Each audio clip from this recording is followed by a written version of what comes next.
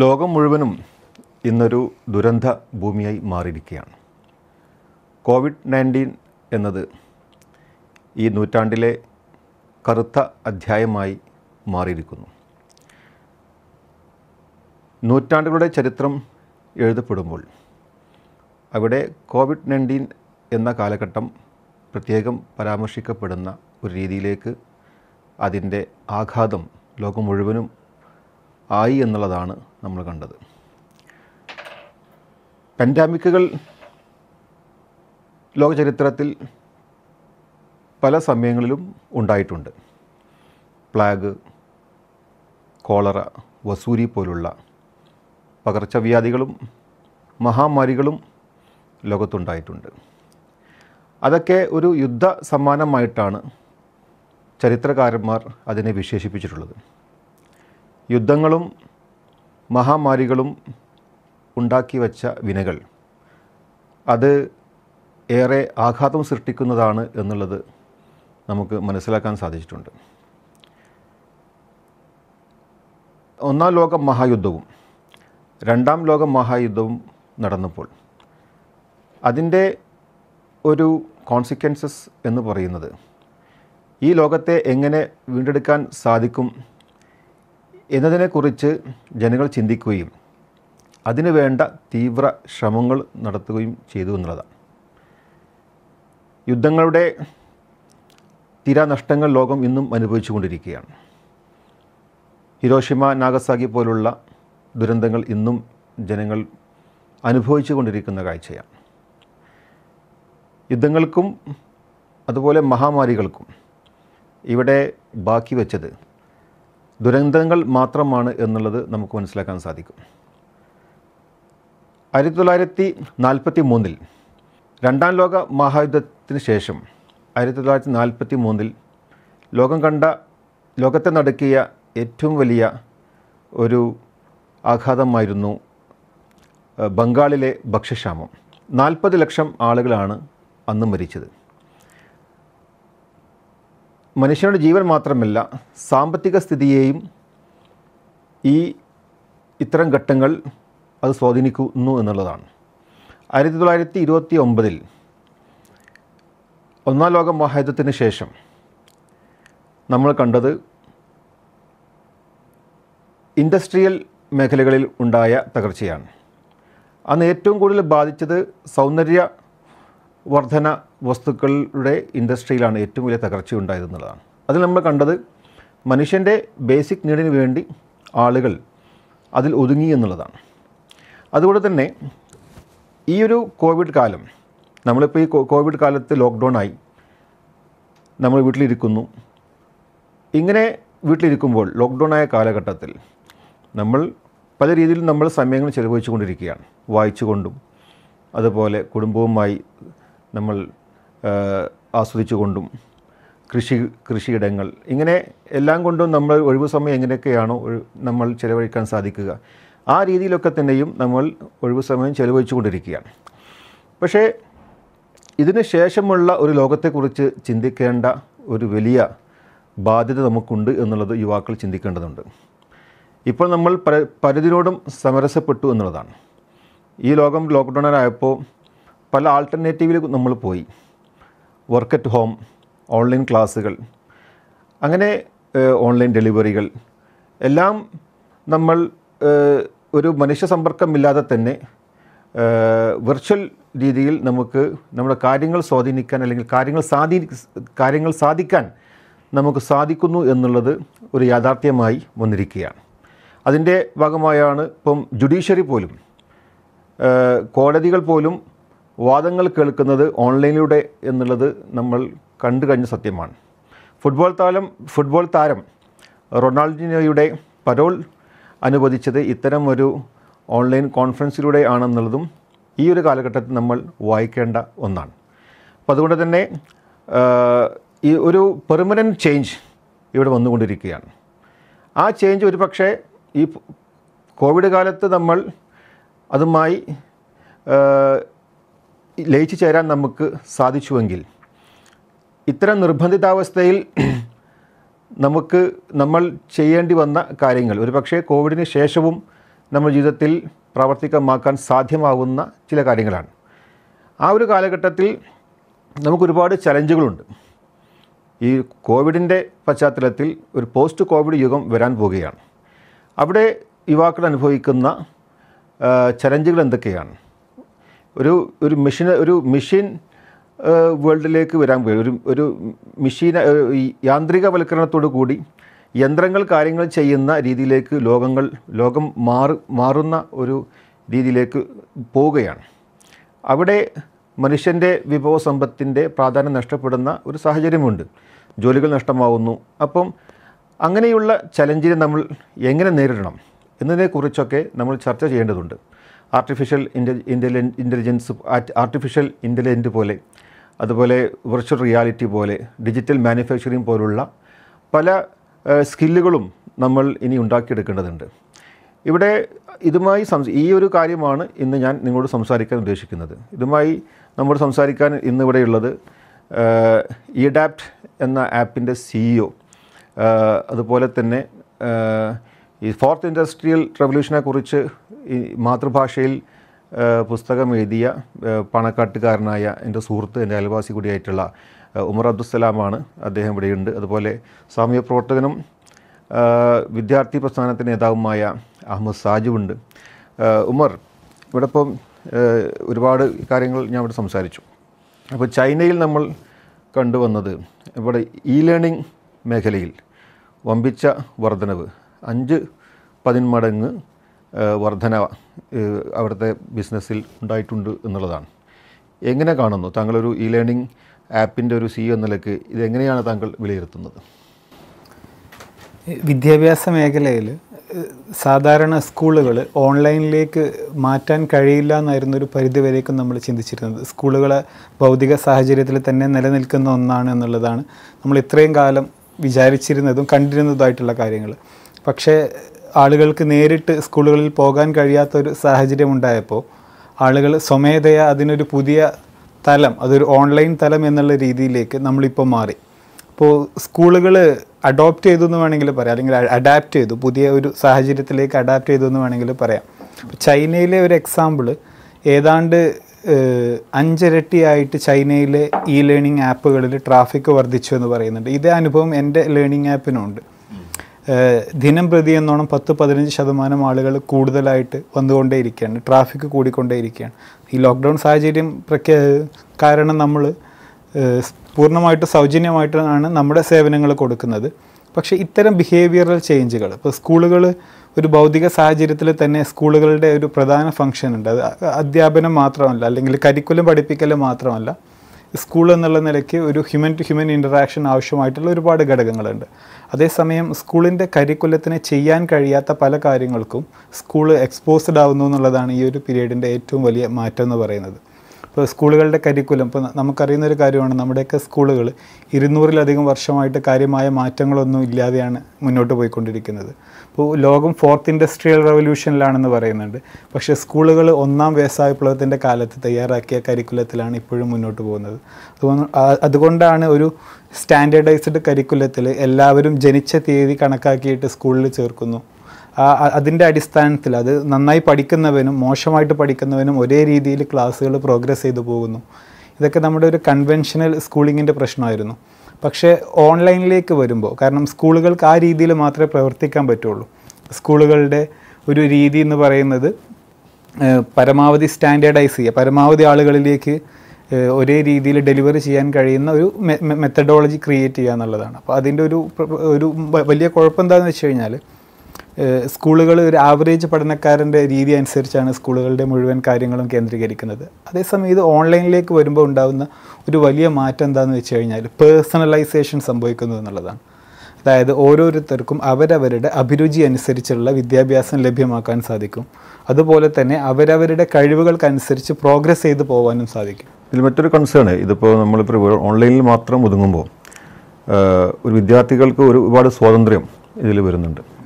കാരണം വേണമെങ്കിൽ പഠിച്ചാൽ മതി, അല്ലെങ്കിൽ അവർ അസസ്മെൻറ്റ് ചെയ്യുന്നില്ല. അപ്പോൾ ഇങ്ങനെ ഒരു നിയന്ത്രണമോ അല്ലെങ്കിൽ ഒരു ശാസ്ത്രമോ ഇല്ലാതെ ഈ ഓൺലൈൻ ക്ലാസ് മുറികൾ അതെങ്ങനെ ഫലവത്തായി ഉപയോഗിക്കാൻ സാധിക്കുന്നതിനെക്കുറിച്ച് ചർച്ച ചെയ്തിട്ടുണ്ടോ? ഇത് യഥാർത്ഥത്തിൽ ഇതാണ് ഇ ലേണിംഗ് കമ്പനികൾ നേരിടുന്ന ഒരു വലിയ ചലഞ്ച് ഇതാണ്.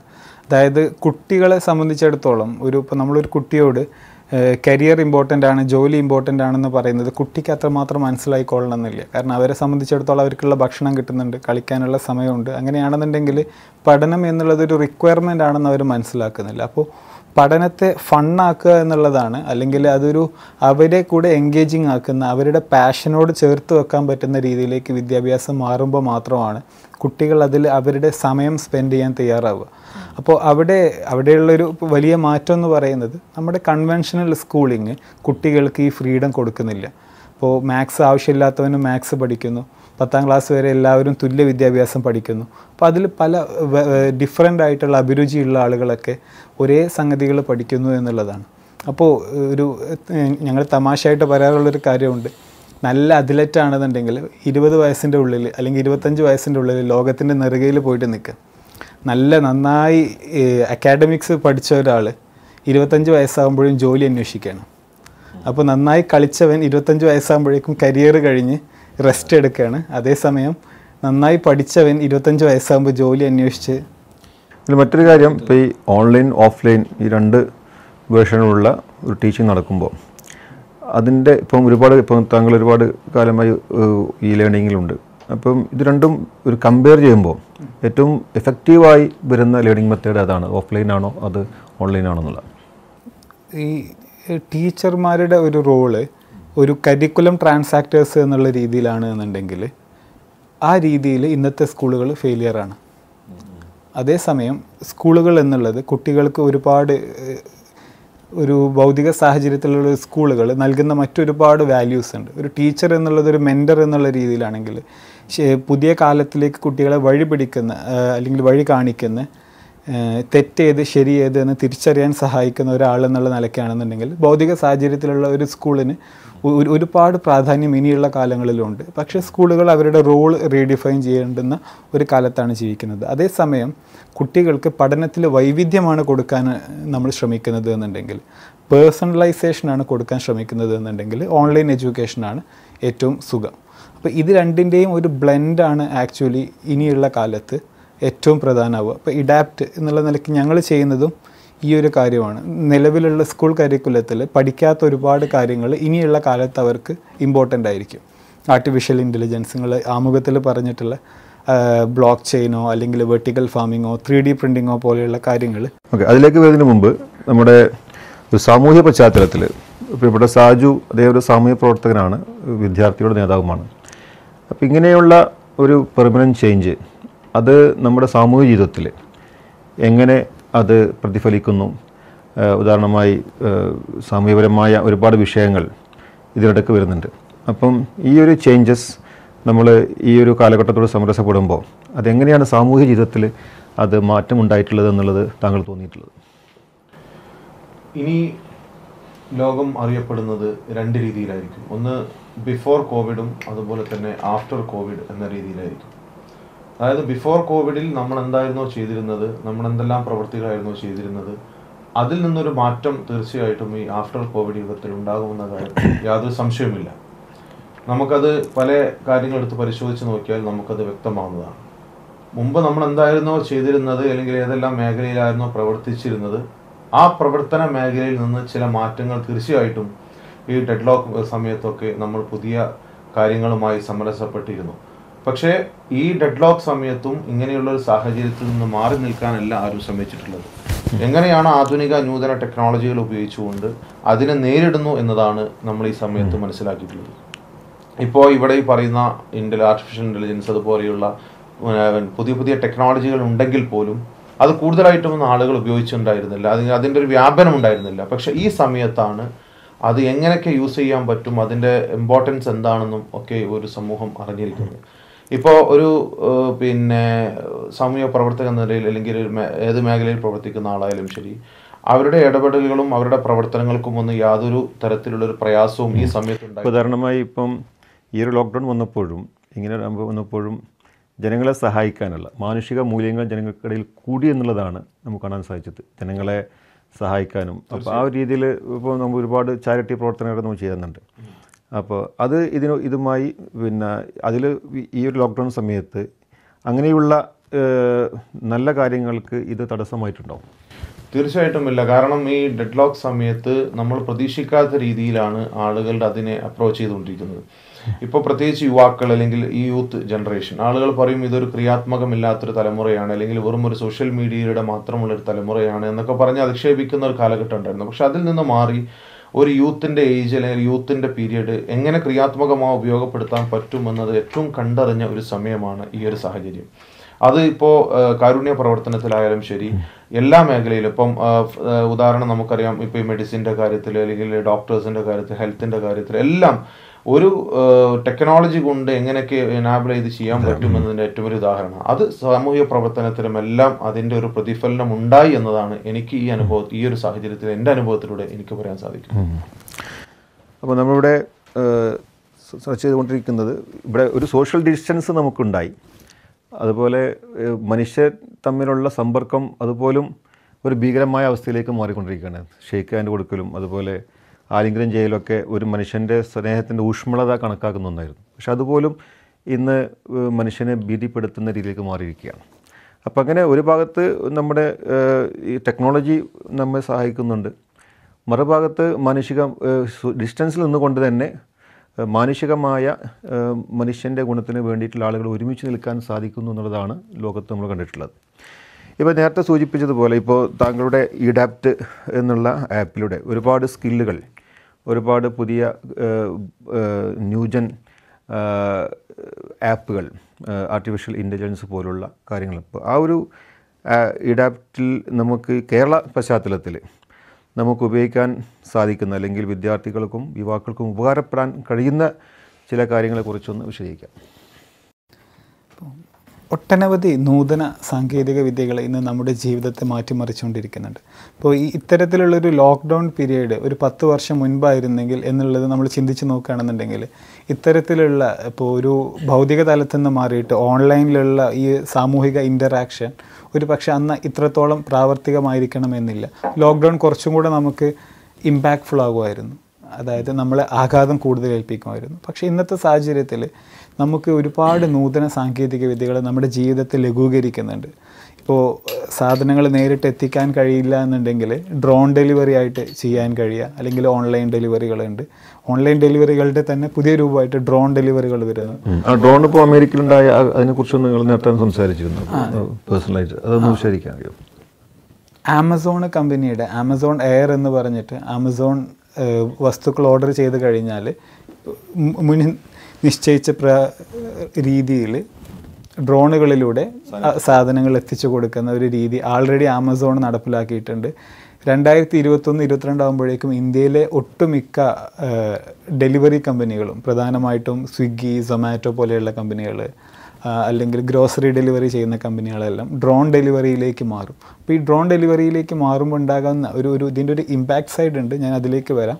അപ്പോൾ ഡ്രോണുകൾ പോലെയുള്ള ടെക്നോളജികൾ, ഇപ്പോൾ മുൻപ് നമ്മൾ പ്രിൻ്ററുകൾ, നമ്മുടെയൊക്കെ വീടുകളിലൊക്കെ ഒരു പക്ഷേ സാധാ പ്രിൻ്റർ ഉണ്ടാവും, കമ്പ്യൂട്ടറുകൾ ഉണ്ടാവും. ഒരു കാലത്ത് കമ്പ്യൂട്ടറുകൾ ബിസിനസ് ആവശ്യങ്ങൾക്ക് മാത്രം ഉപയോഗിച്ചിരുന്നു എന്നുള്ള രീതിയിലായിരുന്നു IBM ഒക്കെ സ്റ്റാർട്ട് ചെയ്ത കാലത്ത്. പിന്നീട് കോമ്പാക്കും മാക്കും എല്ലാം പോപ്പുലറായ സമയത്ത്, HP ഒക്കെ പോപ്പുലറായ സമയത്ത് അത് ഡെസ്ക് ടോപ്പ് കമ്പ്യൂട്ടിംഗ് എന്നുള്ള ഒരു ഐഡിയയിലേക്ക്, അല്ലെങ്കിൽ എല്ലാ വീട്ടിലെയും മേശയിലൊരു കമ്പ്യൂട്ടർ വരിക എന്നുള്ള രീതിയിലേക്ക് മാറി. പിന്നീട് കൈകളിലേക്ക് കമ്പ്യൂട്ടർ വരിക എന്നുള്ള രീതിയിലേക്ക് മാറി. ഇന്നൊക്കെ നമ്മുടെ കയ്യിൽ മൊബൈൽ ഫോൺ പോലെയുള്ള കമ്പ്യൂട്ടറുകളുണ്ട്.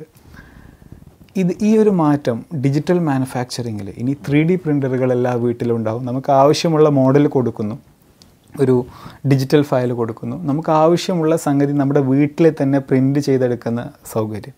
പാടങ്ങളിൽ നിന്നും കൃഷികൾ വീടിനകത്തേക്ക് മാറുന്ന കാര്യം. നോർമലി ഒരു പാടത്ത് ചെയ്യുന്ന കൃഷിയുടെ 350 ഇരട്ടി വരേക്കും ഈൽഡ് ഇൻഡോറിലുള്ള വെർട്ടിക്കൽ ഫാമിംഗ് വഴി നേടാമെന്ന് പറയുന്നു.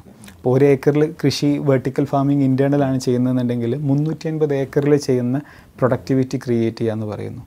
ഇന്ന് നമുക്ക് സുഹൃത്തുക്കളെ സജസ്റ്റ് ചെയ്യുന്നു, നമ്മൾ റോട്ടിലൂടെ നടന്നു പോകുമ്പോൾ ചുമ്മാ പാസ് ചെയ്ത് പോയ ആളുകളെ വരെ നമുക്ക് ഫ്രണ്ട് ആക്കണമെന്ന് സജസ്റ്റ് ചെയ്യുന്ന ഫേസ്ബുക്ക്, നമ്മൾ എന്ത് കാണണമെന്ന് നമുക്ക് സജസ്റ്റ് ചെയ്യുന്ന ഇൻസ്റ്റഗ്രാം, നമ്മൾ കണ്ടിട്ടുള്ള നമുക്ക് ഇഷ്ടപ്പെടാൻ സാധ്യതയുള്ള വീഡിയോകൾ സജസ്റ്റ് ചെയ്യുന്ന യൂട്യൂബ്, നമ്മൾ ചിന്തിച്ച് തുടങ്ങിയത് എന്താണെന്ന് ബാക്കി പൂർത്തീകരിക്കുന്ന ഗൂഗിള്, ഇതെല്ലാം ആർട്ടിഫിഷ്യൽ ഇൻ്റലിജൻസിൻ്റെ ആപ്ലിക്കേഷനാണ്. അപ്പോൾ നമ്മൾ വലിയ ഒരു തരത്തിലുള്ള ഒരു പേഴ്സണലൈസേഷൻ നമ്മൾ ഇന്ന് അനുഭവിച്ചുകൊണ്ടിരിക്കുന്നുണ്ട് പല പുതിയ സാങ്കേതിക വിദ്യകളും കാരണം. ഇത്തരം സാങ്കേതിക വിദ്യകൾ ഇനിയും കൂടുതൽ ഉപയോഗിക്കപ്പെടുമ്പോൾ നമ്മളുടെ ഇനി ഭാവിയിലൊക്കെ നമ്മൾ സൂപ്പർ മാർക്കറ്റിലേക്ക് കടന്നു പോവുകയാണെന്നുണ്ടെങ്കിൽ നമ്മൾ കടന്നു ചെല്ലുമ്പോൾ തന്നെ നമ്മളെ പേര് വിളിച്ച് അഭിസംബോധന ചെയ്യുന്ന റോബോട്ടുകൾ അവിടെ ഉണ്ടാകാം. നമ്മൾ ഷോപ്പിംഗ് കാർട്ട് തള്ളി നീക്കുമ്പോൾ നമ്മളുടെ കൊളസ്ട്രോൾ ലെവലും നമ്മുടെ ഷുഗർ ലെവലും നമ്മുടെ ആരോഗ്യസ്ഥിതി അനുസരിച്ചുള്ള ആപ്പിൾ വാച്ച് പോലുള്ള എപ്പോഴും നമ്മുടെ ഹൃദയമിടിപ്പ് അളന്നുകൊണ്ടിരിക്കുന്നു. ഏതൊരു ആപ്പിൾ വാച്ച് ഒരു ജീവൻ രക്ഷിച്ചു എന്നുള്ളത് കേട്ടിട്ടുണ്ട്. അതെ, അത് ആപ്പിൾ വാച്ചിനുള്ള ഒരു പ്രത്യേകതയാണിത്. നമ്മുടെ ഹൃദയമിടിപ്പിലുള്ള വേരിയേഷൻസ് അല്ലെങ്കിൽ നമ്മൾ സഡൻ ഫാള് വരുന്നുണ്ടെങ്കിൽ ഇതെല്ലാം ഹോസ്പിറ്റൽ ലിങ്ക്ഡ് ആയിട്ട് ഇൻഫോം ചെയ്യാൻ പറ്റും. എനിക്ക് തോന്നുന്നു ഇന്ത്യയിൽ അത് ആയി വരുന്നേ ഉള്ളൂ. ഈ റോബോട്ടിക് സർജറിയെ കുറിച്ചിട്ട് കേട്ടിട്ട് ഇപ്പോൾ നമ്മളിപ്പം ആർട്ടിഫിഷ്യൽ ഇൻ്റലിജൻസ് എന്നൊക്കെ പറയുമ്പോൾ കേരളക്കാർക്ക് അതൊരു കൗതുകത്തോടു കൂടി നമ്മൾ കേൾക്കുന്ന ഒന്നാണ്. അപ്പോൾ ഒന്നുകൂടി മലയാളികൾക്ക് മനസ്സിലാകുന്ന രീതിയിൽ എന്താണ് ആർട്ടിഫിഷ്യൽ ഇൻ്റലിജൻസ് എന്ന് ഒന്ന് വിശദീകരിക്കാൻ കഴിയും? എനിക്ക് ഇഷ്ടമുള്ള ഒരു ടോപ്പിക്കാണിത്. കാരണം എന്താണെന്ന് വെച്ച് കഴിഞ്ഞാൽ നമ്മൾ പല ആളുകളും ആർട്ടിഫിഷ്യൽ ഇൻ്റലിജൻസ് ഭാവിയിൽ വരാൻ പോകുന്ന ഒരു സാങ്കേതിക വിദ്യ എന്നുള്ള രീതിയിലാണ് കാണാറുള്ളത്. അതേസമയം വളരെ സിമ്പിളായിട്ട് പറയുകയാണെന്നുണ്ടെങ്കിൽ മനുഷ്യബുദ്ധി ഉപയോഗിച്ച് ചെയ്തിരുന്ന കാര്യങ്ങളെ യന്ത്രങ്ങൾക്ക് റെപ്ലിക്കേറ്റ് ചെയ്യാൻ പറ്റുമെങ്കിൽ അതെല്ലാം ആർട്ടിഫിഷ്യൽ ഇൻ്റലിജൻസാണ്. അപ്പോൾ ആ അർത്ഥത്തിൽ കാൽക്കുലേറ്റർ പോലും ആർട്ടിഫിഷ്യൽ ഇൻ്റലിജൻ്റ് ആയിരുന്നു ഒരു കാലത്ത്. ഇന്ന് നമ്മൾ ആ ശ്രേണിയിലേക്ക് ഇത്തരത്തിലുള്ള നേരത്തെ സൂചിപ്പിച്ച പോലെയുള്ള പേഴ്സണലൈസേഷനും മറ്റുമൊക്കെ ആണെന്നുണ്ടെങ്കിൽ ഭാവിയിൽ ഇതിൻ്റെ അർത്ഥമായിട്ട് പറയുന്നത് നമുക്ക് വേണ്ടി നമ്മുടെ തീരുമാനങ്ങൾ എടുക്കാൻ കഴിയുന്ന സിസ്റ്റംസ് ആയിരിക്കാം ആർട്ടിഫിഷ്യൽ ഇൻ്റലിജൻസ് എന്ന് പറയുന്നത്. Artificial ഇൻ്റലിജൻസിനെ 3ആയിട്ട് തരംതിരിക്കാറുണ്ട്: artificial narrow intelligence, artificial general intelligence and artificial super intelligence. ഇന്ന് നമ്മൾ അനുഭവിച്ചുകൊണ്ടിരിക്കുന്നത് ആർട്ടിഫിഷ്യൽ നാരോ ഇൻ്റലിജൻസ് ആണ്. അതായത് ഒരു പെർട്ടിക്കുലർ ഫംഗ്ഷന് വേണ്ടി മാത്രം പ്രോഗ്രാം ചെയ്ത സാധനങ്ങൾ ആ രീതിയിൽ പ്രവർത്തിക്കുന്നു. ഇതൊന്നും മനുഷ്യബുദ്ധിക്ക് ബാക്കിലാണ് സഞ്ചരിക്കുക. ഇനി മറ്റൊരു തലമുള്ളത് ആർട്ടിഫിഷ്യൽ ജനറൽ ഇൻ്റലിജൻസ് ആണ്. അതായത് മനുഷ്യ സമാനമായിട്ടുള്ള ബുദ്ധിയുള്ള കമ്പ്യൂട്ടറുകൾ. ഇനി മുന്നിലോട്ട് പോകുന്ന സമയത്ത് ആർട്ടിഫിഷ്യൽ സൂപ്പർ ഇൻ്റലിജൻസ് എന്ന് പറയുന്നുണ്ട്. അതായത് മനുഷ്യർക്ക് മുകളിലുള്ളത്. ഇത് നമ്മൾ ചിലപ്പോൾ എത്തിക്കൊള്ളണം തന്നെ ഇല്ല, അല്ലെങ്കിൽ ഈ ഒരു സ്റ്റേജിലേക്ക് എത്തിക്കൊള്ളണം തന്നെ ഇല്ല. ഇപ്പം നമ്മൾ അനുഭവിക്കുന്ന എല്ലാം, അതായത് ഒരു കാൽക്കുലേറ്റർ മുതൽ സ്വന്തമായിട്ട് ഡ്രൈവ് ചെയ്യുന്ന കാറുകൾ വരേക്കും ആർട്ടിഫിഷ്യൽ നാരോ ഇൻ്റലിജൻസിലാണ് ഇതെല്ലാം ഉൾപ്പെടുന്നത്. അപ്പോൾ ഇവിടെ ഉമർ വളരെ വിശദമായി നമുക്ക് ഈ പുതിയ ഒരു ശാസ്ത്രലോകത്തെ ചലഞ്ചുകളെക്കുറിച്ച് വിശദീകരിക്കുകയുണ്ടായി. അപ്പോൾ ഒരു വിദ്യാർത്ഥി സമൂഹത്തിൽ നമുക്ക് ഈ ഒരു ചേഞ്ച്, വിദ്യാർത്ഥികൾ ഈ ഒരു ചേഞ്ചിനോട് അവർ അത് സ്വീകരിക്കുന്നതിന് വേണ്ടിയിട്ടുള്ള അവരുടെ മനസ്സ് പാകപ്പെടുത്തി വന്നിട്ടുണ്ട്. കാരണം ഡൽഹി സെൻട്രൽ യൂണിവേഴ്സിറ്റി അടക്കമുള്ള വിദ്യാർത്ഥികളുമായി നമുക്കൊക്കെ സംവദിക്കാൻ സാഹചര്യമുണ്ട്. അപ്പോൾ ഇങ്ങനെയുള്ളൊരു പുതിയ ശാസ്ത്ര ലോകത്തെ ചേഞ്ചുകളെക്കുറിച്ച് അവർക്ക് അവയർനെസ് കിട്ടിയിട്ടുണ്ടോ, അല്ലെങ്കിൽ കൂടുതൽ അവയർനെസ് നമ്മൾ കൊടുക്കേണ്ടതുണ്ടോ എന്നുള്ളതാണ്. ഇപ്പോൾ പ്രധാനപ്പെട്ട യൂണിവേഴ്സിറ്റികളിലൊക്കെ, സെൻട്രൽ യൂണിവേഴ്സിറ്റിയിലൊക്കെ മൂക്ക് എന്ന് പറയുന്ന ഒരു പദ്ധതി, HRD മിനിസ്ട്രിയുടെ massive open online course എന്ന് പറയുന്ന പദ്ധതി ഓൺലൈൻ നിലവിലുണ്ടായിട്ടുണ്ട്. അതിലൂടെ ലോകത്തെ വിവിധ സർവകലാശാലയുമായി വിദ്യാർത്ഥികൾക്ക് സംവദിക്കുവാനും അവിടുത്തെ അധ്യാപകരുമായി അവർക്ക് ചോദ്യങ്ങൾ ചോദിക്കുവാനും ഇൻറ്ററാക്ട് ചെയ്യുവാനും ഒക്കെ ഉള്ള ഒരു പ്ലാറ്റ്ഫോമാണ് ഈ മൂക്ക് എന്ന് പറയുന്ന പ്ലാറ്റ്ഫോം. അത് ഇന്ത്യയിലെ പ്രസിദ്ധമായിട്ടുള്ള പല സർവകലാശാലയിലും അത് നടപ്പിലാക്കി വരുന്നുണ്ട്. ഇന്ത്യയിൽ തന്നെ പ്രധാനപ്പെട്ട യൂണിവേഴ്സിറ്റികളിൽ അത് അത്തരത്തിലുള്ള പ്ലാറ്റ്ഫോമിലൂടെ വിദ്യാർത്ഥികൾ സംവദിച്ചുകൊണ്ടിരിക്കുന്നുണ്ട്. അപ്പോൾ ഈ മേഖല വിദ്യാർത്ഥികളുടെ ഇടയിൽ പരിചയപ്പെട്ട മേഖലയാണെങ്കിൽ പോലും ഈ ഒരു സാഹചര്യത്തിൽ അതിൻ്റെ വ്യാപനം വർദ്ധിച്ചു എന്ന് വേണം നമുക്ക് പറയാൻ സാധിക്കും. കാരണം അതിൻ്റെ ഒരു ഇമ്പോർട്ടൻസ് ജനങ്ങൾ അല്ലെങ്കിൽ വിദ്യാർത്ഥി സമൂഹമൊക്കെ മനസ്സിലാക്കി തുടങ്ങി. കാരണം വീട്ടിൽ വെറുതെ ഇരിക്കുന്നതിന് പകരം ഇങ്ങനെയുള്ള ടെക്നോളജികൾ ഉപയോഗിച്ചുകൊണ്ട് എന്തൊക്കെ പുതിയ മാറ്റങ്ങൾ കൊണ്ടുവരാൻ സാധിക്കും എന്നതാണ് പല വിദ്യാർത്ഥികളും അതുപോലെ അനുബന്ധമായിട്ടുള്ള ആളുകളൊക്കെ ആലോചിച്ചുകൊണ്ടിരിക്കുന്നത്. അങ്ങനെയുള്ള പദ്ധതിയിലേക്ക് മാറുന്നതിന് വേണ്ടി ഗവൺമെൻറ് തന്നെ പുതിയ പോളിസികളിൽ മാറ്റം വരുത്തുന്നു എന്ന് തന്നെയാണ് നമുക്ക് മനസ്സിലാക്കേണ്ടത്. കഴിഞ്ഞ ദിവസം ministry of corporate അഫയേഴ്സും ministry of human resource ഡെവലപ്മെൻറ്റും അവരവരുടെ സർക്കുലറിൽ പറയുന്നത് ഗവൺമെൻറ് തന്നെ ഇപ്പോൾ നിലവിൽ ഈ പോസ്റ്റ് കൊറോണ കാലഘട്ടത്തിന് ശേഷം അവരുടെ പോളിസികളിൽ തന്നെ വലിയ മാറ്റം വരുത്താൻ പോവുകയാണ്. മിനിസ്ട്രി ഓഫ് കോർപ്പറേറ്റ് അഫയേഴ്സ് പറയുന്നത് corporate social responsibility CSR fund ഇതുപോലെയുള്ള ഇന്നോവേറ്റീവ് ടെക്നോളജികൾക്ക് വേണ്ടി ചെലവഴിക്കുന്നതിന് വേണ്ടി മാറ്റിവെക്കാം എന്ന് പോലും അവർ ഹ്യൂമൻ ആക്ടിവിറ്റീസിന് അല്ലെങ്കിൽ ചാരിറ്റി ആക്ടിവിറ്റീസിന് പുറമെ ഇത്തരത്തിലുള്ള ടെക്നോളജി എനാബിൾഡ് ആയിട്ടുള്ള ആക്ടിവിറ്റീസിന് മാറ്റിവെക്കണമെന്ന് മിനിസ്ട്രി ഓഫ് കോർപ്പറേറ്റ് അഫയേഴ്സ് തങ്ങളുടെ CSR മേഖലയിലുള്ള പുതിയ നിയമം പോലും ഭേദഗതി ചെയ്യുന്നു എന്ന് പറയുമ്പം ഈ ഒരു മാറ്റം തീർച്ചയായിട്ടും ലോകം കാത്തിരിക്കുന്നുണ്ട്, അല്ലെങ്കിൽ ആ മാറ്റം സ്വീകരിക്കാൻ തയ്യാറുണ്ട് എന്നതാണ് ഇനി പുതിയ ഈ പോസ്റ്റ് കോവിഡ് കാലഘട്ടം നമ്മളെ പഠിപ്പിക്കുന്നത്. ഇവിടെ നല്ല അനാലിസിസ് ആണ്. ഇപ്പോൾ ഇന്ത്യ എന്ന രാജ്യത്ത് ഇവിടെ ഒരു വലിയൊരു ശതമാനം ആളുകൾ സാധാരണക്കാരായ വളരെ ദരിദ്രരായ വിഭാഗക്കാരുണ്ട്, കർഷകരുണ്ട്. അവർക്കൊന്നും ഒരു ടെക്നോളജിക്കലി അങ്ങനെ ആക്സസ് ഒന്നും ഇല്ലാത്ത ആളുകളാണ്. അപ്പോൾ അങ്ങനെയുള്ള ഒരു വിഭാഗത്തോട് ഈ ശാസ്ത്രലോകം, പ്രത്യേകിച്ച് പുതിയ ഒരു ശാസ്ത്രത്തിൻ്റെ കണ്ടെത്തലുകൾ അവരോട് നീതി കാണിക്കുന്നുണ്ടോ എന്നുള്ളത്. ഇവിടെ പുതിയ സാങ്കേതിക വിദ്യകൾ വരുമ്പോൾ എല്ലാ കാലത്തും ജോലികളിൽ വലിയ മാറ്റങ്ങൾ ഉണ്ടായിട്ടുണ്ട്. ഒരുപാട് ആളുകൾക്ക് തൊഴിൽ നഷ്ടപ്പെടും, ഒരുപാട് ആളുകൾക്ക് പുതിയ രീതിയിലുള്ള അവസരങ്ങൾ സൃഷ്ടിക്കപ്പെടുകയും ചെയ്യുന്നുണ്ട്. ഇവിടെ ഒരു പ്രധാന കുഴപ്പം എന്താണെന്ന് വെച്ച് കഴിഞ്ഞാൽ, മുൻപത്തെ പല ടെക്നോളജികളും വന്ന സമയത്ത് നമുക്ക് സ്കില്ല്, ഇപ്പോൾ പണ്ടത്തെ ഒരു ആശാരിയുടെ അത്ര കേപ്പബിൾ ആയിരിക്കണം എന്നില്ല ഇന്നത്തെ ഒരു ആശാരി. അത് എൻ്റെ ഒരു അനാലിസിസാണ്, ശരിയാവണമെന്നില്ല. അതായത് എഴുത്തച്ഛൻ്റെയൊക്കെ നമ്മൾ ഇത് വായിച്ചിട്ടുണ്ടാവാം. ഐതിഹ്യ കഥാപാത്രമാണെങ്കിൽ പോലും വളരെ വലിയ കഴിവുകൾ പ്രകടിപ്പിച്ചിരുന്ന ആളുകൾ മുൻപത്തെ കാലത്തുണ്ടായിരുന്നു. മുൻപൊരു കൃഷി ചെയ്യുകയാണെന്നുണ്ടെങ്കിൽ ഒരുപാട് മണ്ണിൻ്റെ ഗുണം അറിയുന്നവർ, ഈർപ്പത്തിൻ്റെ അവസ്ഥ അറിയുന്നവർ, കാലാവസ്ഥയുടെ വ്യതിയാനങ്ങൾ കണ്ണുകൊണ്ട് സെൻസ് ചെയ്യാൻ പറ്റുന്ന കർഷകരെന്നുണ്ടായിരുന്നു. പക്ഷേ ഇന്നത്തെ കർഷകർക്ക് അത്തരം കഴിവുകളില്ല, അല്ലെങ്കിൽ ഇന്നൊരു കർഷകനാകാൻ അത്തരം കഴിവുകൾ ആവശ്യമില്ല. അപ്പോൾ പല ടെക്നോളജികളും ആളുകളെ ഡീസ്കില്ല് ചെയ്തു എന്നുള്ളതാണ്. ഇൻഡസ്ട്രിയൽ റവല്യൂഷൻ ആരംഭിച്ചത് മുതൽക്ക് പല ടെക്നോളജികളും ആളുകളെ ഡീസ്കില്ല് ചെയ്തുകൊണ്ടേയിരുന്നു. അതായത് നമുക്ക് മുൻപത്തേതിനേക്കാളും കുറഞ്ഞ സ്കില്ലുണ്ടെങ്കിൽ പോലും തൊഴിൽ കണ്ടെത്താവുന്ന ഒരവസ്ഥ ഒന്നാം വ്യവസായ വിപ്ലവവും രണ്ടാം വ്യവസായ വിപ്ലവവും ഒക്കെ ഉണ്ടാക്കിയിട്ടുണ്ട്. പക്ഷേ ഈ നാലാം വ്യവസായ വിപ്ലവത്തിൻ്റെ ഒരു വലിയ കുഴപ്പമെന്ന് പറയുന്നത് അപ്സ്കില്ലിങ് ആവശ്യമായിട്ടുള്ളൊരു കാലമാണ്. അതായത് പുതിയ സ്കില്ലുകൾ അക്വയർ ചെയ്താൽ മാത്രമേ നിലനിൽക്കാൻ കഴിയുള്ളൂ എന്നുള്ളൊരു വിഷയമുണ്ട്. അപ്പോൾ വലിയൊരു വിഭാഗത്തിനും ഇത് തൊഴിൽ നഷ്ടം ഉണ്ടാക്കും എന്നുള്ളത് യാഥാർത്ഥ്യമാണ്. അപ്പോൾ തൊഴിൽ എന്നുള്ളതിൻ്റെ ആവശ്യകത എന്താണെന്നുള്ളതാണ് അടുത്ത ചോദ്യം. തൊഴിൽ എന്നുള്ളത് ഒരു വരുമാനത്തിനാണ് എന്നുണ്ടെങ്കിൽ നമ്മൾ പ്രാധാന്യം കൊടുക്കേണ്ടത് വരുമാനത്തിനാണ്. കാരണം ഈ വരുമാനം കിട്ടുമ്പോൾ മാത്രമാണ് നമ്മുടെ ബേസിക് ലൈവ്ലിഹുഡ് മീറ്റ് ചെയ്യാൻ പറ്റുക എന്നുള്ളത്. ഇതിന് നമ്മുടെ രാഹുൽ ഗാന്ധിയുടെ കഴിഞ്ഞ എലക്ഷൻ മാനിഫെസ്റ്റോയിൽ ഉണ്ടായിരുന്നൊരു കാര്യമുണ്ടായിരുന്നു, ഒരു ന്യായ് എന്ന് പറഞ്ഞിട്ടുള്ള സ്കീം. അതൊരു ഇൻ്റർനാഷണലി അക്ലൈംഡ് ആയിട്ടുള്ള യൂണിവേഴ്സൽ ബേസിക് ഇൻകം എന്നുള്ള ഒരു കൺസെപ്റ്റിൻ്റെ ഭാഗമായിട്ടാണ്. ഇതിന് പല രീതിയിലുള്ള വ്യൂകളുണ്ട് ഈ കാര്യത്തിൽ. അതായത് വലിയ കോർപ്പറേറ്റുകൾ ഈ പുതിയ ആർട്ടിഫിഷ്യൽ ഇൻ്റലിജൻസ് പോലെയുള്ള സാങ്കേതിക വിദ്യകൾ വഴി വലിയ തോതിൽ സമ്പന്നരായിക്കൊണ്ടിരിക്കുകയാണ്, ശതകോടീശ്വരന്മാർ സൃഷ്ടിക്കപ്പെട്ടുകൊണ്ടിരിക്കുകയാണ്. അപ്പോൾ അവരിൽ കൂടുതൽ ടാക്സ് ചെയ്തിട്ട് സാധാരണക്കാർക്ക് അതൊരു മാസം നിത്യവേതനം പോലെ നൽകുക എന്നുള്ളതാണ് യൂണിവേഴ്സൽ ബേസിക് ഇൻകത്തിൻ്റെ ഒരു ഇത്. ഇപ്പോൾ നമ്മൾ മഹാത്മാഗാന്ധി തൊഴിലുറപ്പ് പദ്ധതി പോലെയുള്ള കാര്യങ്ങളെല്ലാം ഈ ഒരു രീതിയിൽ ആളുകളിലേക്ക് ഒരു ഫിനാൻഷ്യൽ ഇൻക്ലൂഷനാണ് ഇതിൻ്റെയൊക്കെ ഒരു പർപ്പസ്. അപ്പോൾ ഇത്തരത്തിലുള്ള മുന്നേറ്റങ്ങൾ ഭാവിയിൽ കൂടുതൽ നന്നാകും എന്ന് പറയപ്പെടുന്നുണ്ട്. ഇത് ഒരു വഴിയാണ്.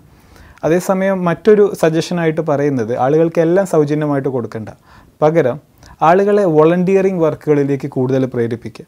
അത്തരം കാര്യങ്ങൾക്ക് ഗവൺമെൻറ് ഒരു നിശ്ചിത ഫണ്ട് രൂപീകരിക്കുക, ഈ കോർപ്പറേറ്റുകളിൽ നിന്ന് കിട്ടുന്ന പണം. എന്നിട്ട് ഹ്യൂമൻ കെയർ ആവശ്യമുള്ള, അതായത് ജെറിയാട്രിക് കെയർ, വയസ്സായവരെ നോക്കുന്നത്, കുട്ടികളെ നോക്കുന്നതൊക്കെ ഇനി ഒരു സ്കില്ല് ആവശ്യമുള്ള, വേണ്ടി വന്നാൽ മറ്റ് ജോലികൾ ചെയ്യുന്നുണ്ടെങ്കിൽ 4-5 വർഷം അതിൽ നിന്ന് ലീവ് എടുത്ത്, കാരണം ഈ കുട്ടികളാണ് ഭാവിയിൽ ഈ സമൂഹത്തെ നയിക്കാനുള്ളവർ. അപ്പോൾ അവരെ സൃഷ്ടിക്കുന്ന കാര്യത്തിൽ, അല്ലെങ്കിൽ അവരുടെ കരിയർ, അല്ലെങ്കിൽ അവരുടെ ക്യാരക്ടർ രൂപീകരിക്കുന്ന കാര്യത്തിലൊക്കെ മുതിർന്നവർ കൂടുതൽ സമയം ചിലവഴിക്കാനും മറ്റുമൊക്കെ, അങ്ങനെ ചിലവഴിക്കുന്നവർക്ക് ഒരു ശമ്പളവും കൊടുക്കുക. അപ്പം അങ്ങനെയാകുമ്പോൾ നല്ല ശോഭനമായിട്ടുള്ളൊരു യുവത്വം ഉണ്ടാവും. അപ്പോൾ ഈ രീതിയിലെല്ലാം നമുക്ക് നമ്മളുടെ വർക്കുകൾ റീഓറിയൻറ്റ് ചെയ്യേണ്ടതായിട്ട് വരും. കാരണം നമുക്കൊരിക്കലും ടെക്നോളജികളോട് പുറംതിരിഞ്ഞ് നിൽക്കാനോ ടെക്നോളജികളെ വേണ്ടാന്ന് വെക്കാനോ സാധിക്കില്ല. കാരണം നമ്മൾ വേണ്ടാന്ന് വെച്ചാൽ പോലും തീവ്രവാദികൾ വേണ്ടാന്ന് വെക്കണമെന്നില്ല. നമ്മളിപ്പം ഒരുപാട് ഇപ്പോൾ യൂറോപ്പിലൊക്കെ അവിടെ ബർത്ത് റേറ്റ് കുറഞ്ഞിരിക്കുന്നു, അവിടെ വേണ്ടത്ര പോപ്പുലേഷൻ ഇല്ല, അവിടെ മനുഷ്യവിഭവ സമ്പത്ത് കുറഞ്ഞുകൊണ്ടിരിക്കുകയാണ്. ഇങ്ങനെയുള്ളൊരു ഇതിലേക്ക് ടെക്നോളജികൾ, ഇപ്പം നേരത്തെ പറഞ്ഞ നമ്മുടെ പുതിയ സ്കില്ലുകൾ, ആർട്ടിഫിഷ്യൽ ഇൻ്റലിജൻസ് പോലുള്ള മേഖലകൾ കൂടുതൽ പ്രാവർത്തികമാക്കാൻ ശ്രമിക്കുന്നുണ്ട്. അത് എത്രത്തോളം ഇഫക്റ്റീവാണ്? കാരണം ഒരു മനുഷ്യ സമ്പർക്കത്തോട് ചെയ്യുന്ന കാര്യങ്ങളും ഒരു മെഷീൻ സമ്പർക്കത്തോടു കൂടി ചെയ്യുന്ന കാര്യങ്ങളും തമ്മിലുള്ള ഒരു എഫക്റ്റീവ് എങ്ങനെയാണ് അത് കൂടുതൽ ഫലവത്തായി പ്രതിഫലിക്കുന്നത് എന്നുള്ളതാണ്. ഈ മനുഷ്യർക്കിടയിലുള്ള ഇപ്പോൾ നമ്മളൊരാളെ കെട്ടിപ്പിടിക്കുമ്പോൾ ഉണ്ടാകുന്ന ഒരു ഊഷ്മളതയോ അല്ലെങ്കിൽ ഒരു സന്തോഷമോ സമാധാനമോ ഒന്നും ഒരു റോബോട്ടിനെ കെട്ടിപ്പിടിച്ചാൽ ഉണ്ടാവില്ല. അതുപോലെ നമ്മൾ എന്തെങ്കിലും കാര്യത്തിൽ ഒരു വിജയം നേടിക്കഴിഞ്ഞാൽ നമുക്കുണ്ടാകുന്ന ആഹ്ലാദം റോബോട്ടിന് ഉണ്ടാവില്ല. ഇപ്പോൾ മനുഷ്യനെ ചെസ്സിൽ തോൽപ്പിച്ച കമ്പ്യൂട്ടറും അല്ലെങ്കിൽ മറ്റ് ആൽഫാഗോ എന്ന് പറഞ്ഞിട്ടുള്ള ഗെയിമൊക്കെ ഉണ്ട്, വളരെ ടഫായിട്ടുള്ള ഗെയിമാണ്.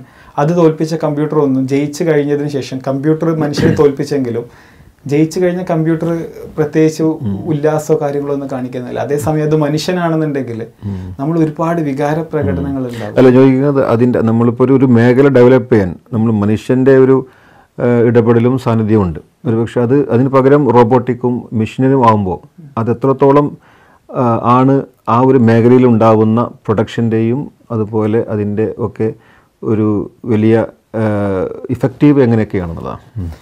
ഹ്യൂമൻ വാല്യൂസിൻ്റെ കാര്യത്തിലാണെന്നുണ്ടെങ്കിൽ മനുഷ്യർ തന്നെയായിരിക്കും ഏറ്റവും കൂടുതൽ എഫക്റ്റീവ്. അതേസമയം നമ്മൾ ഇൻ്റലിജൻസ് ലെവലിൽ കോമ്പീറ്റ് ചെയ്യാൻ നോക്കിക്കഴിഞ്ഞാൽ നമുക്കൊരിക്കലും യന്ത്രങ്ങളുമായിട്ട് പിടിച്ചു നിൽക്കാൻ കഴിയില്ല. ഇപ്പോൾ ഒരു ഉദാഹരണത്തിന് നമ്മളുടെ തന്നെ മുൻപത്തെ ചിത്രവുമായിട്ട് നമുക്ക് പോലും ഐഡൻറ്റിഫൈ ചെയ്യാൻ കഴിയാത്ത കാര്യങ്ങൾ ഫേസ്ബുക്ക് നമ്മളോട് ചോദിക്കുന്നുണ്ട്, ഇത് നിങ്ങളുടെ പഴയ ചിത്രമല്ലേ. ഒരു പിക്ചർ കാണിച്ചിട്ട് നൂറുകണക്കിന് ആളുകളുണ്ടാവും, ഈ പിക്ചറിൽ നിങ്ങളില്ലേ എന്ന് നമ്മളോട് ചോദിക്കുന്നു. അപ്പോൾ ഇത് നമ്മൾക്ക് പോലും തിരിച്ചറിയാൻ പറ്റിയില്ലെങ്കിലും അത് തിരിച്ചറിയുന്ന റെക്കഗ്നിഷൻ അൽഗോരിതങ്ങളുണ്ട്, വോയിസ് റെക്കഗ്നിഷൻ അൽഗോരിതങ്ങളുണ്ട്. അപ്പോൾ ഇത്തരം സംവിധാനങ്ങളുമായിട്ട് മനുഷ്യൻ ഇനി എത്ര തന്നെ പോരാടിയാൽ പോലും നമുക്കതിലൊന്നും ചെയ്യാൻ കഴിയില്ല. അതുപോലെ മനുഷ്യൻ്റെ ഡെക്സ്ചറിറ്റി, ഇപ്പോൾ ഒരു സ്ത്രീകൾ വീട്ടിനകത്ത് ചെയ്യുന്ന വളരെ ഡെക്സ്റ്റർ ആയിട്ടുള്ള, അതായത് വീട്ടിലെ ഒരുപാട് പണികൾ, ഇതൊന്നും ഒരിക്കലും ഒരു റോബോട്ടിനെ പഠിപ്പിക്കാനും കഴിയില്ല. ക്ലീനിങ്, കുക്കിംഗ്, കുട്ടികളെ നോക്കില്ല. ഏറ്റവും പ്രധാനം ചെറിയ കുട്ടികളെ നോക്കുന്ന കാര്യം. കാരണം ചെറിയ കുട്ടികൾ എന്ത് ചെയ്യും എന്നുള്ളത് ആർക്കും അറിയാം. ബേബി സിറ്റിംഗ് വലിയൊരു പ്രതിസന്ധിയുള്ള ഒരു മേഖലയാണ്. കാരണം എല്ലാവരും ജോലിക്ക് പോകുന്നവരെ കുട്ടികൾ നോക്കാൻ സാധിക്കില്ല.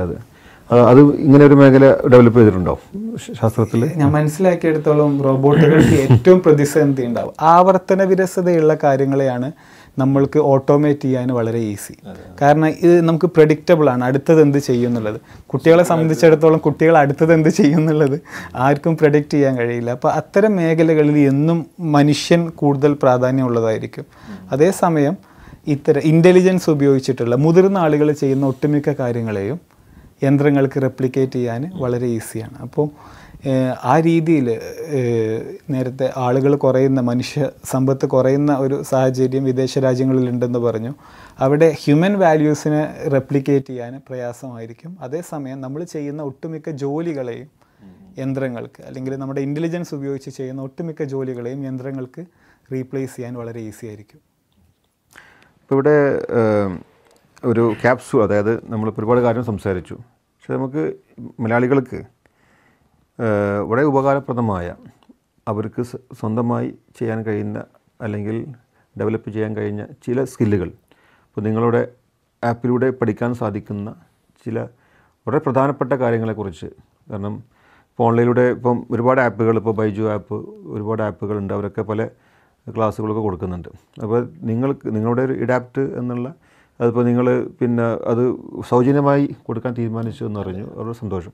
അപ്പോൾ അതൊക്കെ ആ ഒരു ഓപ്പർച്യൂണിറ്റിയൊക്കെ ഉപയോഗിച്ചുകൊണ്ട് നിങ്ങൾക്ക് നൽകാൻ കഴിയുന്ന ഏതൊക്കെ പ്രധാനപ്പെട്ട ആപ്പുകളാണ് അല്ലെങ്കിൽ വിഷയങ്ങളാണ് നിങ്ങൾ ജനങ്ങൾക്ക് സജസ്റ്റ് ചെയ്യുന്നത് പഠിക്കാൻ? ഇപ്പോൾ നമ്മുടെ ആപ്പ് പ്രധാനമായിട്ടും വർക്ക് ചെയ്യുന്നത് എല്ലാ നൂതന സാങ്കേതിക വിദ്യകളെയും പരിചയപ്പെടുത്തുക എന്നുള്ള ആവശ്യവുമായിട്ടാണ്. മാത്രമല്ല നമ്മുടെ അഭിരുചി നമുക്ക് ചെക്ക് ചെയ്യാൻ പറ്റും, അതുപോലെ പുതിയ കരിയറുകളെ പരിചയപ്പെടാൻ പറ്റും. ഇതൊക്കെയാണ് നമ്മുടെ ആപ്പിൻ്റെ ഒരു ബേസിക് ആയിട്ടുള്ള പ്രധാനപ്പെട്ട ഫീച്ചേഴ്സായിട്ട് വരുന്നത്. $150 മുൻപ് ചാർജ് ചെയ്തിരുന്ന, ഒരു വർഷത്തേക്ക് ഒരാൾക്ക് $150 ചാർജ് ചെയ്തിരുന്ന പ്രോഗ്രാമുകളാണ് ലോക്ക്ഡൗൺ പ്രമാണിച്ച് നമ്മളെല്ലാവർക്കും ഇപ്പോൾ സൗജന്യമായിട്ട് കൊടുത്തുകൊണ്ടിരിക്കുന്നത്. നമ്മുടെ ആപ്പിൽ എല്ലാ നൂതന സാങ്കേതിക വിദ്യകളെയും എല്ലാ മേഖലയിൽ വന്നുകൊണ്ടിരിക്കുന്ന പുതിയ മാറ്റങ്ങളെയും നമ്മൾ പരിചയപ്പെടുത്തുന്നുണ്ട്.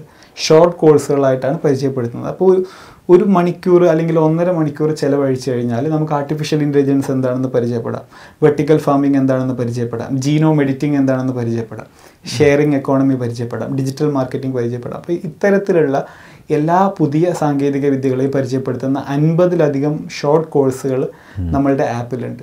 ഇത് ഇന്ററാക്റ്റീവ് രീതിയിലാണ് അത്. അതെ, വീഡിയോ ക്ലാസ്സുകളുണ്ട്, സ്റ്റഡി മെറ്റീരിയലുകളുണ്ട്, ക്വിസ് ഉണ്ട്, ഫൈനൽ ടെസ്റ്റ് ഉണ്ട്, സർട്ടിഫിക്കേഷൻ ഉൾപ്പെടെയാണ് നമ്മളിപ്പോൾ സൗജന്യമാക്കിയിട്ടുള്ളത്. അപ്പോൾ ഇതൊരു അവയർനെസ് ലെവൽ സർട്ടിഫിക്കേഷൻ വരേക്കും നമ്മളിപ്പോൾ പൂർണ്ണമായിട്ടും സൗജന്യമായിട്ട് നൽകുന്നുണ്ട്. എനിക്ക് തോന്നുന്നു ഒട്ടുമിക്ക ലേണിംഗ് കമ്പനികളും എഡ്യൂക്കേഷൻ ഫ്രീ ആണെങ്കിലും സർട്ടിഫിക്കേഷന് പൈസ ചാർജ് ചെയ്യാറുണ്ട്. അതേസമയം നമ്മൾ അതും സൗജന്യമാക്കിയിട്ടുണ്ട്. ഇപ്പോൾ നമ്മളൊരു ക്യാമ്പയിൻ കൂടെ ചെയ്യുന്നുണ്ട്, learn A skill per day എന്ന് പറഞ്ഞിട്ടുള്ള ഒരു സ്കില്ലപ്പ് ക്യാമ്പയിൻ. അതായത് അതൊരു ചലഞ്ച് മോഡലാണ്, ദിവസവും ഒരു പുതിയ കാര്യം പഠിക്കുക. ഇപ്പോൾ ലോക്ക്ഡൗണിൽ ഇരിക്കുന്ന സമയത്ത് നിങ്ങൾ ആമുഖത്തിൽ പറഞ്ഞ പോലെ വളരെ വ്യത്യസ്തമായിട്ടുള്ളൊരു ഭാവിയായിരിക്കും നമുക്ക് ഇനി ഉണ്ടാവുക. കാരണം ഈ ലോക്ക്ഡൗൺ പീരീഡ് ഒരുപാട് പെർമനൻ്റ് ആയിട്ടുള്ള ചേഞ്ചുകൾ നമ്മുടെ ജീവിതത്തിലും നമ്മുടെ ബിഹേവിയറിലൊക്കെ വരുത്തി കഴിഞ്ഞു. മുൻപ് ഒരിക്കലും ഓൺലൈനിലേക്ക് വരില്ല എന്ന് കരുതിയ കുറേ കാര്യങ്ങളുണ്ട്, അതെല്ലാം ഇന്ന് ഓൺലൈനിലേക്ക് എത്തി. മുൻപ് നമ്മൾ ടെക്നോളജിക്ക് പിറകിലായിട്ടാണ് സഞ്ചരിച്ചുകൊണ്ടിരുന്നത്. ടെക്നോളജി ആദ്യം വരും, പിന്നെ ആളുകൾ അതിലേക്ക് കയറി വരാനുള്ള പ്രയാസം ഉണ്ടാവും. പക്ഷേ ഇന്ന് ടെക്നോളജിയിൽ നിന്ന് ആളുകൾ ഡിമാൻഡ് ചെയ്യാണ്, എന്തുകൊണ്ട് ഈ ഫീച്ചർ ഇല്ല, എന്തുകൊണ്ട് ആ ഫീച്ചർ ഇല്ല. ഇപ്പം ഞങ്ങളെ ആപ്പിൽ തന്നെ സംബന്ധിച്ച് നോക്കുകയാണെങ്കിൽ ഈ ഫീച്ചറും കൂടെ തരണം ഞങ്ങൾക്ക് എന്ന് ആളുകൾ ഡിമാൻഡ് ചെയ്യുന്നൊരു രീതി. അപ്പോൾ അത്തരം ഒരു സാഹചര്യം ഇപ്പോൾ കൊറോണ അല്ലെങ്കിൽ കോവിഡ് സാഹചര്യം ഉണ്ടാക്കിയിട്ടുണ്ട്. അപ്പോൾ ഇതൊരു ഒരു പെർമനൻറ്റ് ബിഹേവിയറൽ ഷിഫ്റ്റ് ഉണ്ടാവും. അപ്പോൾ ചേഞ്ചിന് ആളുകൾ ഇഷ്ടപ്പെടാത്തൊരു സാഹചര്യത്തിൽ ഈ ചേഞ്ച് വന്നു കഴിഞ്ഞു എന്നുള്ളത് കൊണ്ട് ഈ ഷിഫ്റ്റ് ഗ്യാരൻറ്റീഡാണ്. അപ്പോൾ ഞാൻ എൻ്റെ പുസ്തകത്തെക്കുറിച്ച് നിങ്ങൾ നേരത്തെ സൂചിപ്പിക്കുകയുണ്ടായി. ഈ 4ാം വ്യവസായ വിപ്ലവത്തെക്കുറിച്ചുള്ള പുസ്തകത്തിൽ ഞാൻ ഫോർത്ത് ഇൻഡസ്ട്രി, ഞാൻ നേരത്തെ ചോദിക്കാൻ കരുതിയ ചോദ്യമുണ്ട്. ഈ ഫോർത്ത് ഇൻഡസ്ട്രിയൽ റെവല്യൂഷനെ കുറിച്ചാണ് താങ്കൾ പുസ്തകം എഴുതിയിട്ട്. എന്താണ് actually what you mean by the fourth industrial revolution? ഏറ്റവും സിംപ്ലർ അണ്ടർസ്റ്റാൻഡിങ് എന്താണെന്ന് വെച്ച് കഴിഞ്ഞാൽ 3 വ്യവസായ വിപ്ലവങ്ങൾ ഇതിന് മുൻപ് ഉണ്ടായിട്ടുണ്ട്. ഞാൻ അതിൻ്റെ ചെറിയൊരു ഇത് പറയാം. 1ാം വ്യവസായ വിപ്ലവം വഴി മനുഷ്യനുണ്ടായത്, മനുഷ്യൻ അന്ന് വരേക്കും മനുഷ്യൻ്റെ ശാരീരിക ക്ഷമതയോ അല്ലെങ്കിൽ മൃഗങ്ങളുടെ ശാരീരിക ക്ഷമതയോ ഉപയോഗിച്ച് മാത്രം വസ്തുക്കളെ നീക്കുകയോ പൊക്കുകയോ ഒക്കെ ചെയ്തിരുന്ന അവസ്ഥയിൽ നിന്നും ആദ്യമായിട്ട് സ്റ്റീം എഞ്ചിൻ്റെ ഒക്കെ കണ്ടുപിടുത്തത്തോട് കൂടിയിട്ട് നമുക്കത് യന്ത്ര സഹായത്താൽ ചെയ്യാം. അതെ, 3ാമതൊരു പവറും കൂടെ നമുക്ക് ആദ്യമായിട്ട് വന്നു, മനുഷ്യൻ്റെ ശാരീരിക ക്ഷമത മൃഗങ്ങളുടേതും അല്ലാതെ. ഇതായിരുന്നു 1ാം വ്യവസായ വിപ്ലവം. 2ാം വ്യവസായ വിപ്ലവം വന്നതോടെ ഇത് ലാർജ് സ്കെയിലായിട്ട് ഈ അസംബ്ലി ലൈൻ കൺസെപ്റ്റ്, ഇലക്ട്രിസിറ്റി, ഇത്തരം സംവിധാനങ്ങൾ വന്നതോടുകൂടി വലിയ ഫാക്ടറികൾ രൂപം കൊള്ളുകയും കാർ ഫാക്ടറി പോലെയുള്ള കാര്യങ്ങളൊക്കെ വലിയ രീതിയിലുള്ള പ്രൊഡക്ഷൻ ആരംഭിക്കുന്നതിന് അത് കാരണമായി. പിന്നീട് 3ാം വ്യവസായ വിപ്ലവം വരുന്നത് ഇൻഫർമേഷൻ ആൻഡ് ടെക്നോളജി റെവല്യൂഷനാണ്. അന്ന് വരേക്കും മനുഷ്യന് അവരുടെ ബ്രെയിൻ കോമൺ ആയിട്ട് ഷെയർ ചെയ്യാൻ പറ്റുന്ന ഒരു പ്ലാറ്റ്ഫോം ഉണ്ടായിരുന്നില്ല, തമ്മിൽ കണക്ട് ചെയ്യാൻ പറ്റുന്ന ഒരു പ്ലാറ്റ്ഫോം ഉണ്ടായിരുന്നില്ല. ഇൻ്റർനെറ്റിൻ്റെ വരവോടുകൂടി നമുക്കതും ലഭ്യമായി. ഈ 3 റെവല്യൂഷൻസിനും ഒരു കോമൺ ആയിട്ടുണ്ടായിരുന്ന പ്രത്യേകത, മനുഷ്യർ പല രീതിയിലും ഡിസ്പ്ലേസ് ചെയ്യപ്പെട്ടു എന്നുണ്ടെങ്കിലും മനുഷ്യന് 2 തരത്തിലുള്ള എബിലിറ്റി ഉണ്ട്. മനുഷ്യന് ശാരീരിക ക്ഷമതയുണ്ട്, മനുഷ്യന് ബുദ്ധിപരമായിട്ടുള്ള കഴിവുകളുണ്ട്. അപ്പോൾ ഒന്നിൽ യന്ത്രങ്ങൾ കൂടുതൽ പ്രാധാന്യം അർഹിക്കുമ്പോൾ മനുഷ്യൻ അടുത്തതിലേക്ക് മാറാൻ വളരെ ഈസി ആയിരുന്നു. പക്ഷേ 3ാം വ്യവസായ വിപ്ലവത്തോടു കൂടി സ്ഥിതി മാറി. ആളുകളുടെ ബ്രെയിനിനെ കൂടെ യന്ത്രങ്ങൾ ഓഗ്മെൻറ്റ് ചെയ്യാൻ തുടങ്ങി. 4ാം വ്യവസായ വിപ്ലവത്തിൻ്റെ ഏറ്റവും വലിയ വെല്ലുവിളി നേരിടുന്നത് ഈ ഭാഗത്താണ്. മനുഷ്യന് 2 തരത്തിലുള്ള എബിലിറ്റിയാണുള്ളത്. ഈ 2നെയും റീപ്ലേസ് ചെയ്യാനുള്ള ശേഷി ഇന്ന് പല മേഖലകളിലും യന്ത്രങ്ങൾക്ക് വന്നു കഴിഞ്ഞു. അതുകൊണ്ട് തന്നെ 4ാം വ്യവസായ വിപ്ലവം ഇന്ന് നമ്മൾ നേരിടുന്ന ഒരു വെല്ലുവിളിയായിട്ടും പറയാം, അവസരമായിട്ടും പറയാം. വെല്ലുവിളി മാറാൻ തയ്യാറില്ലാത്തവർക്കും, അവസരം പുതിയ മാറ്റങ്ങളെ സെൻസ് ചെയ്ത് അതിനനുസരിച്ച് മാറാൻ തയ്യാറാവുന്നവർക്കുമാണ്. അപ്പോൾ എൻ്റെ പുസ്തകം കൊണ്ട് ഞാൻ ഉദ്ദേശിച്ചതും ഈ ഒരു 4ാം വ്യവസായ വിപ്ലവത്തെ പരിചയപ്പെടുക, ഏത് സാധാരണക്കാരനും പരിചയപ്പെടാൻ പറ്റുന്ന ഒരു ഭാഷയിലാണ്, മലയാളത്തിലാണ് ഞാനത് എഴുതിയിട്ടുള്ളത്. പുസ്തകത്തിൻ്റെ പേര് സാമന്തയുടെ കാമുകന്മാർ എന്നുള്ളതാണ്. DC ബുക്സാണ് പബ്ലിഷ് ചെയ്തിട്ടുള്ളത്. ആ ആശയം തന്നെയാണ് നമ്മുടെ ലേണിംഗ് ആപ്പിലുള്ളത്. അപ്പോൾ ഞാൻ നേരത്തെ പറഞ്ഞ ചലഞ്ചിലൂടെ വരുന്നതും ഇതാണ്. ദിനം പ്രതി ഒരു പുതിയ സാങ്കേതിക വിദ്യ പരിചയപ്പെടുക, സ്കില്ലപ്പ് ക്യാമ്പയിൻ. ഡെയിലി ഒരു മണിക്കൂർ ചിലവഴിച്ച് കഴിഞ്ഞാൽ, അപ്പോൾ നമ്മൾ ലോക്ക്ഡൗൺ പീരീഡിൽ പലതരത്തിൽ സമയം ചിലവഴിക്കുന്നവരുണ്ട്, വായിച്ച് ചിലവഴിക്കുന്നവരുണ്ടാകാം. അപ്പോൾ ഈ ലോക്ക്ഡൗണിന് ശേഷമുള്ളൊരു ലോകത്ത് ഇത്തരം സ്കില്ലുകൾക്ക് വലിയ പ്രാധാന്യമുണ്ടാകും. അപ്പോൾ 4ാം വ്യവസായ വിപ്ലവം ഒന്നും കൂടെ വേഗത്തിലായി എന്നുള്ളതാണ്. അത് എനിക്ക് ഒരു പേഴ്സണലായിട്ടുള്ളൊരു അനുഭവമുണ്ട്. എൻ്റെ പുസ്തകം വായിച്ചിട്ട് ഒരു അധ്യാപകനായിട്ടുള്ള എൻ്റെ ഒരു സുഹൃത്ത്, പുസ്തകമൊക്കെ വളരെ നന്നായിട്ടുണ്ട്, പക്ഷെ നിങ്ങൾ ആ പറഞ്ഞ കാര്യങ്ങൾ ഒക്കെ നടക്കുമോ എന്നുള്ളതാണ് ചോദിച്ചത്. അദ്ദേഹം ഇപ്പോൾ വിളിച്ചിട്ട് പറയുന്നുണ്ട്, നിങ്ങൾ പറഞ്ഞത് നടക്കുമെന്ന് മനസ്സിലായി, അല്ലെങ്കിൽ ഇതാണ് ഭാവി എന്നുള്ളത് മനസ്സിലായി എന്ന് പറയുന്നു. അപ്പോൾ ഈ മാറ്റങ്ങൾ 4ാം വ്യവസായ വിപ്ലവം കൊണ്ടുവരുന്ന മാറ്റങ്ങളെ വേഗത്തിലാക്കാൻ കോവിഡിൻ്റെ ഒരു സാഹചര്യം വളരെ ഒരു കാരണമായി മാറുന്നുണ്ട്. അപ്പോൾ ഇവിടെ ഒരു പുതിയ ഒരു ആശയം ഇവിടെ പരിചയപ്പെടുത്തുകയാണ് പ്രിയപ്പെട്ട ഉമർ. നമ്മളൊക്കെ ഒരുപാട് വ്യാവസായിക വിപ്ലവത്തിലൂടെ കടന്നു വന്നവരാണ്. ഒരു പുതിയ വ്യാവസായിക വിപ്ലവം ഇവിടെ ഉണ്ടാവും എന്നുള്ളത് തീർത്ത് പറയുകയാണ് ഉമർ. അപ്പോൾ അതിലേക്കൊരു ചെറിയ പരിചയപ്പെടുത്തലാണ് അദ്ദേഹത്തിൻ്റെ ആപ്പിലൂടെയും അദ്ദേഹത്തിൻ്റെ പുസ്തകത്തിലൂടെയും അദ്ദേഹം പറയാൻ വേണ്ടി ശ്രമിക്കുന്നത്. പ്രേക്ഷകർക്ക് ഇത് ഉപകാരപ്രദമായി തോന്നിയിട്ടുണ്ടാവും എന്നുള്ളത് കൊണ്ടാണ് ഇദ്ദേഹത്തെ അത് ഇവിടെ കൊണ്ടുവന്ന് ഈ ഒരു ആശയം ജനങ്ങളുമായി പങ്കുവച്ചത്. ഈ ഒരു സമയത്ത് ഞങ്ങളുടെ കൂടി ചെലവഴിച്ച നിങ്ങൾക്കുള്ള നന്ദി അറിയിക്കുന്നു. ഈ ഒരു ചർച്ചയിൽ പങ്കെടുത്ത ഉമറിനെയും അതുപോലെ സാജുവിനും നന്ദി അറിയിക്കുന്നു. നിങ്ങൾക്ക് നന്ദി. ജയ് ഹിന്ദ്.